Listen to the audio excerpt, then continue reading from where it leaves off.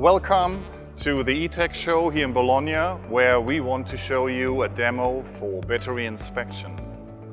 So when we look here, we see a sketch of a battery production line where we look into the coating, and the coating is getting scanned by a Racer 2L line scan camera. The Racer line scan camera is running at 200 kHz at 8K resolution. So it's producing 1.8 gigabytes per second of data, getting forwarded into our CoreExpress 12 imaFlex quad frame grabber. In this frame grabber, we are running a pre-processing designed by VisualApplets based on the application requirements.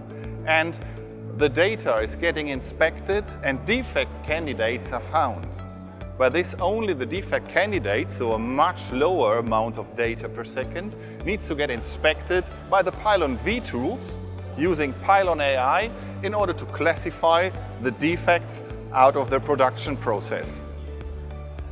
Since this is just a demo and you have a real application, we are really looking forward meeting you, talking about your requirements and building exactly the things you require based on our standard products we are showing here. Thank you very much.